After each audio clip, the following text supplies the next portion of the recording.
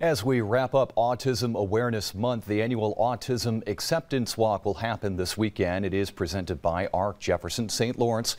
The fundraiser typically has been a September event, but it is moved this year to coincide with April being Autism Awareness Month. The goal of the walk to promote autism acceptance and to raise money to support local programs for people who are on the autism spectrum.